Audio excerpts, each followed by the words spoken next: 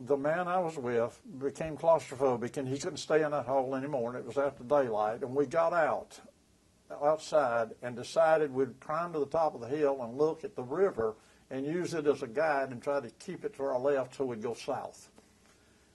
And as we were on our knees looking over that bank, we were spotted by some Chinese soldiers, and they blew a whistle, and we laid down quickly in the grass.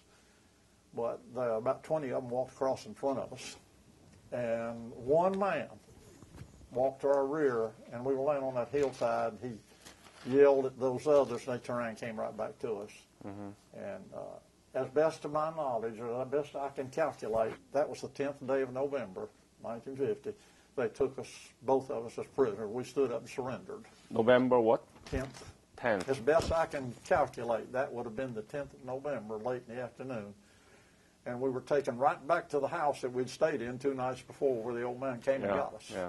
And they had set up sort of a headquarters because they had maps and stuff on the wall, and they had the lanterns and things in there. And we were kept there that night, and then the next day we were turned over to a field unit. And we were just kept out there, just the 2 of us. And the following day, the 3rd day of captivity, we were marched up a road just near dark, and we were joined up there with 7 more Americans, which made 9 altogether. And they were all from the same battalion, the 3rd Battalion of the 8th Cav. And there was about 20 South Korean soldiers, Rock Army soldiers. Mm-hmm. But we were kept segregated. Mm-hmm. And then each night from then on, for about the next week, we would march northward every night. We'd walk till daylight in the morning.